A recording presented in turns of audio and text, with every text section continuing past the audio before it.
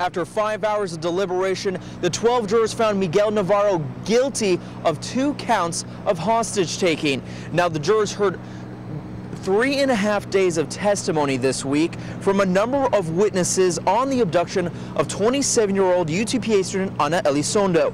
Elizondo was abducted from a UTPA campus parking lot on September 25, 2012. Navarro was arrested along with Milton Trevino and Onan Frank Herrera, both of whom pleaded guilty to their role in the kidnapping last year. Now, Navarro's wife, Elva, was also later charged in connection to the kidnapping. And both Trevino and Elva Navarro testified in federal court this week against Miguel Navarro, saying that he was the one behind the abduction from the very beginning. The victim herself, Ana Elizondo, as well as her father and her brother, also testified this week, detailing how she was held for just over 24 hours for a ransom of $100,000. Now, sentencing for Navarro will take place here at the McAllen Federal Courthouse on April 10th.